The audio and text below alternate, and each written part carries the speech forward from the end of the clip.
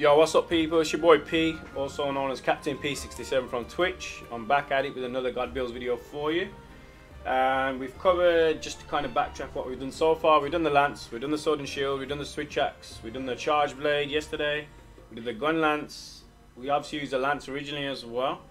Light bow gun, heavy bow gun, we used the bow even as well. But today we are going to cover, you probably already saw it on the back of my character though.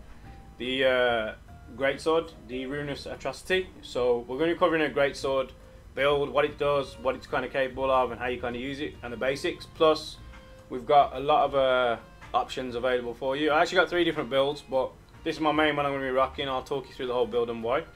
And it definitely is a true God build. So again, maximum offense, great defense, and gives you a lot of options too. So without further ado, let's get to the build itself. So if we just pop over here real quick, I'll talk you through the build now. Just change this.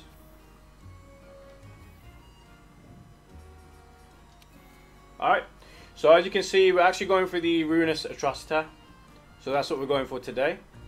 Yo, what's up guys, you good? Just doing a quick God Builds video, people. So welcome to the stream. Discord is for the subscribers only to my Twitch channel. So as you can see, what we're going to use is the ruinous atrocity, which is a base attack of 1,344. Dragon damage is 240. Very high elder seal. It's got 1 gem slot in there. I've added a defense increase and I've added health regen for that survivability. We've added 1 attack gem in there also. And it has very good high white sharpness. So it's got a lot of white sharpness, and hence the reason why you can do a lot of DPS. I have used it a heck of a lot. I didn't even ever get to blue sharpness, to be honest with you. I tried to test it as much as I could. I smashed a gold Rathian on the head earlier. It did like 1,234 damage with 1 shot to the head. You've seen couple of hundred hits of damage per hit as well. I mean, it could range. Sometimes you did like a small amount of damage with like 70, 78, but then you could go within up to like 1,000 plus. So it depends where you hit the monster on the body, obviously, and the weak spots. But this definitely does a lot of damage. It's very strong. So the base one is 1,344, 240 high elder seal, and defense bonus of 15, which we had an augment on there. And the finished kind of product is 1,488 damage, 45 affinity, 240 element, and it's high elder seal also. And what I've added for the build is crit eye 7 for that maximum crits, attack level 5 for those maximum damage DPS, crit boost on top, weakness exploit 3, focus 3. If you're not sure what focus 3 does, so I'll just talk you through it. So crit eye is for your affinity, obviously. Attack boost is for your just generic attack boost. Once you get to level 4 plus 5, you get an additional 5% crit on top of that. So you're only get to level 4 if you're going for attack. You don't really need to bump it up any further. It's only a plus a few points damage, so it's an extra 3 damage to level 5. But we've got a gem slot, and I want to do as much DPS as we can. Crit boost 3 increases the damage of in critical hits, dealt by critical hits up to 40%. We've got weakness exploit 3, which attacks that hit weak spots have 30% increased affinity with extra 20% on wounded parts. We got focus 3, which increases the fill rate for weapons with gouges and charge rate for weapons with charge attack. So this obviously has charge attack, so increases the gauge fill rate by 20% and reduces charge times by 15%. We've also added a crit draw 3, which a lot of people don't get a chance to actually get this on every build. I've seen some builds with crit builds without critical draw, and they've had to sacrifice crit boost, or they've had to sacrifice a few things, but I've managed to get everything on this build for you today. So it's going to cover all angles. So we're using critical draw, guaranteed 100% crit. So if you get to level 3, draw attack affinity 100%. So you're guaranteed to crit on the first sheathing and the first hit. But the way I've built it is, it doesn't matter if you just get off the first hit, you still want high crits for the second and third and fourth hits as well. We've added some blight resistance in there, so obviously it reduces the duration of all elemental blights by 50%. Resuscitate improves evasion and reduces stamina depletion when afflicted with abnormal status effects. That can help you out quite a lot. We've added some marathon runner in there to keep the stamina high. If you're running around trying to get to a better position before you slash, this will definitely help you in the long run. This one, it can be debatable whether it's required or not, but I tried it a lot without quick sheath and I tried it with quick sheath, and that extra little speed of a second definitely makes a difference. Sheathing, unsheathing, getting into a fight, getting away from a fight, quick sheath definitely makes a difference, and I've definitely tried it out a few times. Kill Gold Rathian, we kill Gold Rathian and Silver Rathalos Probably one of the quicker times we did as a group. But I got in and out very quick, did a lot of damage, got away, kind of dodged quite a lot as well, and we got through a lot of stuff. I've also did guard up. Now you might be thinking, why the hell have I used this? But what I found is, obviously you can kind of block with a greatsword. But if you're in this really bad situation, if you block, there are certain unblockable attacks you can't block. So what would you rather do is block it, take a bit of damage and maybe survive, or would you not be able to block anything at all and just die instantly? So if you add guard up with resuscitate, I do find that you can get some situations that are very much impossible to get out of.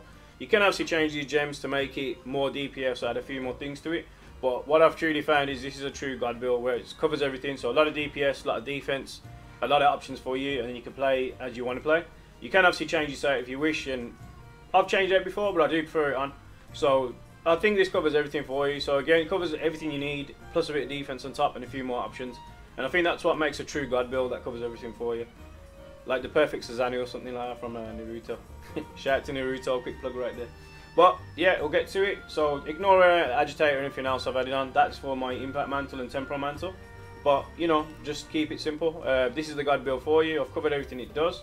I'm quickly going to run off to the training area and just give you some sort of demonstration of the damage it will do.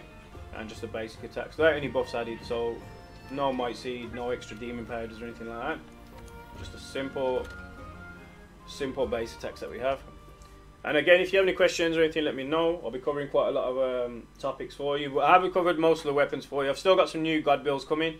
So I've got a few God builds coming still. If there's any weapons you want me to cover, I'll cover those. I think we've literally only got like Insect Glaive left and a Longsword, which I do have builds for already. But I'm just making sure I get them out at the right time. Without further ado, let's get some chopping some wood. So, pow. 228 first hit, just normal slash. 280 normal hit, first slash. Double charge attack, we're looking at 109 and 905. The first one was a crit, second one wasn't a crit. So again, 235, 399 on a crit. But well, that's 80 and 1225.